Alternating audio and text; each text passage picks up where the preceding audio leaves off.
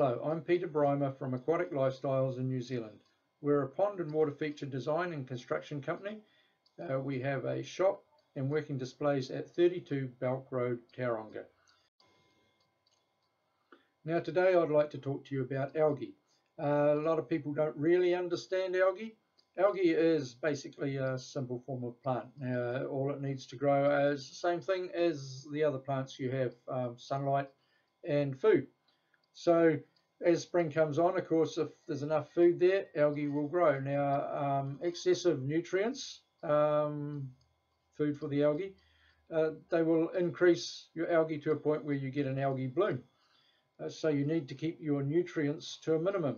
Where do the nutrients come from? They come from decaying matter in your pond and fish waste, converted ammonia from your fish, all produce nitrates. Nitrates are basically a fertilizer, so the algae will do well if it has enough food and enough sunlight, of course. Now you can shade your pond a little, but of course you will want some sunlight for your other plants. Some do well without a lot of sunlight, but water lilies and a lot of other plants, they need a good amount of sunlight to do well, and of course so does your algae do well in sunlight. So there are ways to reduce nutrients. One, keep decaying matter out of the pond. Keep your fish load down. That's a big problem with ponds. Fish load, goldfish especially, they breed prolifically and ponds become overstocked very quickly. More fish means more waste, of course, which means more nutrients.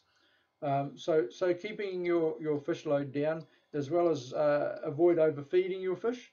We will look at how you should feed your fish in another video, but overstocking and overfeeding certainly increases the nutrients.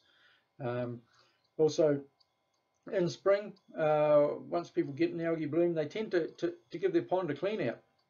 Now, this is a little late to do a clean out. The problem's already existing.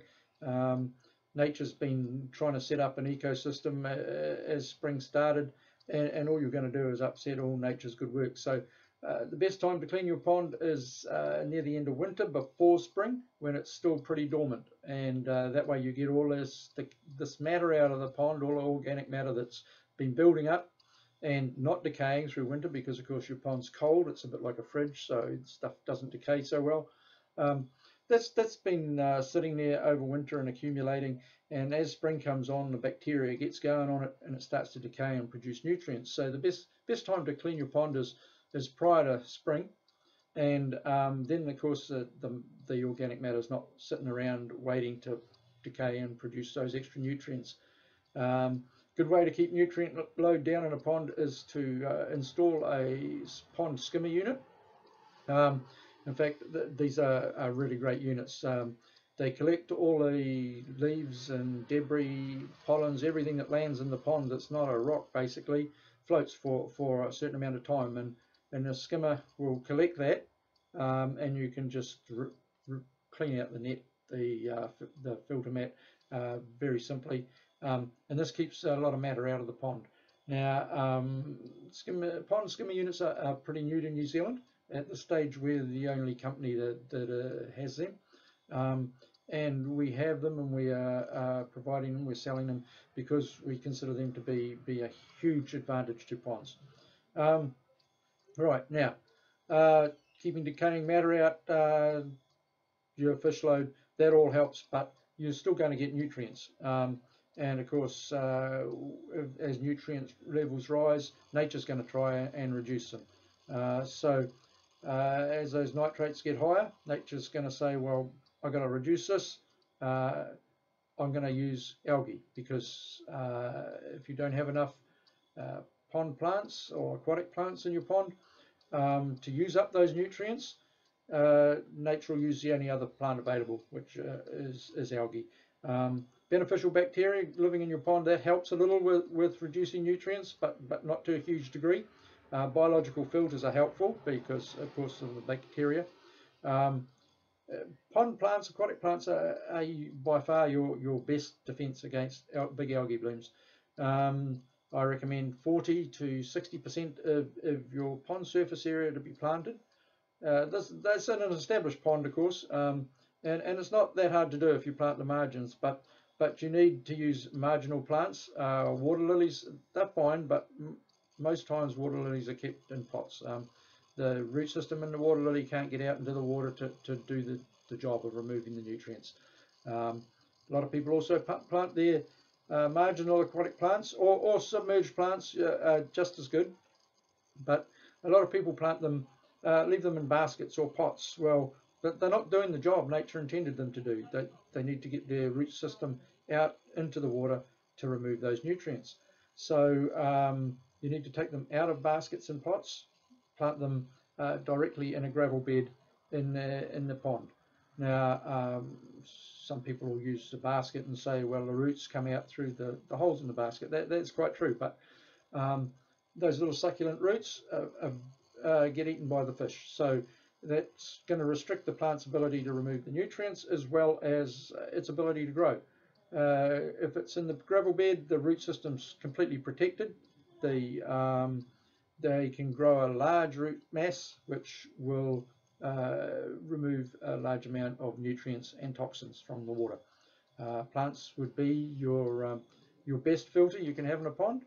So the other thing people sometimes use is algicides. Algicides are basically a chemical poison that's poisonous to algae, but it's also going to affect your beneficial bacteria, which and in fact the bacteria is very, very important in the pond, so will affect that as well as killing off the algae. Then of course you have most people don't use them until they get an algae bloom, so then they throw them in the pond. The algae dies off, all this dead algae sinks to the bottom, starts to decay, and all this new lot of nutrients is leaching out into the water. So what happens? Of course, nature says got to get rid of it, and another algae bloom. So then the owner will throw some more algicide in, and the same thing happens again. And so they're getting this deeper and deeper mat of decaying algae, producing more and more nutrients in the bottom of their pond. So their pond starts looking dirty and unsightly, and they still can't get rid of their algae. So use nature. Nature's the best way. And there is one product that I do recommend using if you have especially a string algae bloom and you want to help control it a little, and that's barley straw. Now, barley straw can be used in a couple of different ways. You can put small bales of barley straw in the pond. You can also get a concentrated extract of barley straw and use that. The barley straw, it has to decay before it helps with the algae. It's most effective on string algae or blanket weed, and it's a biological product, so it's totally useless in the winter. It can only be used when the water's warm enough for it to break down. As it breaks down, it does produce a toxin which is a little bit toxic to algae. It's completely harmless to wildlife, fish and everything else, and you can't overdose with it or anything like that. It's not exactly a cure for an algae bloom. It doesn't normally just wipe algae out, but it helps to control its growth a bit. It inhibits its growth. It's not an instant fix in any way. It takes time. You have to dose once a week for a period before you will notice a great effect. But it does help to hold that algae back a bit and sometimes let your plants get away and do their thing. Okay, now runoff. Runoff into your pond is not only going to, from the landscape. Runoff from the landscape is going to wash not only debris and silt and that kind of thing into your pond. It's going to wash in nutrients from decaying matter in the landscape and from fertilizers that's been used on the ground or around your plants and trees, that kind of thing. All that's going to wash into your pond, and up goes the nutrient load again, of course. So if you can prevent as much runoff running in as you can, then that's certainly going to help. The other thing a lot of people swear by are UV clarifiers. UV clarifiers are basically UVC grade light that the water passes through from your pump and it does zap planktonic algae. It kills the algae that floats around in the water and kills turns your water green, or sometimes off green, or it can be a number of colours, but mostly green. Now, as that algae passes through the light, it gets killed, and it clumps together and can be collected in a filter, or it'll settle on the bottom of the pond, whatever. But prior to this, it's only a single cell, and it will go straight through any filter, so you can't sort of filter it out. UV clarifiers, they're acceptable, but you're not really addressing the cause of the algae. So you will keep your water clear, and you will keep it free from planktonic algae, but the nutrients are still there. So the likelihood is that nature will say, oh, I've still got to get rid of these nutrients. So one of the other algae types will start to bloom because the food for it is still there.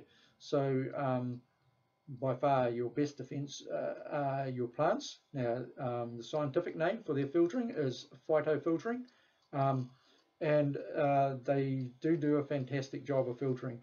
So use your plants, use circulation, and use oxygen production. Now, getting oxygen into the water can either be a waterfall, a fountain, or air pumps with air stones and air diffusers.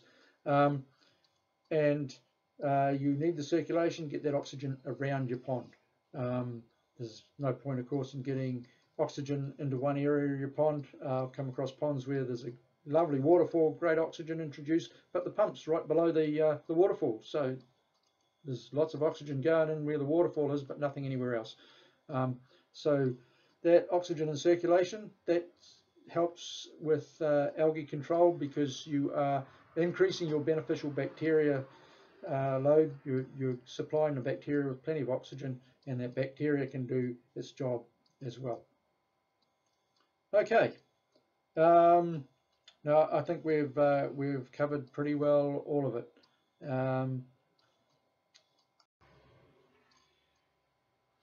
Okay, thank you for watching. Now, if you have any questions, just put them in the comment box below, and I will endeavour to answer all of them. Thank you.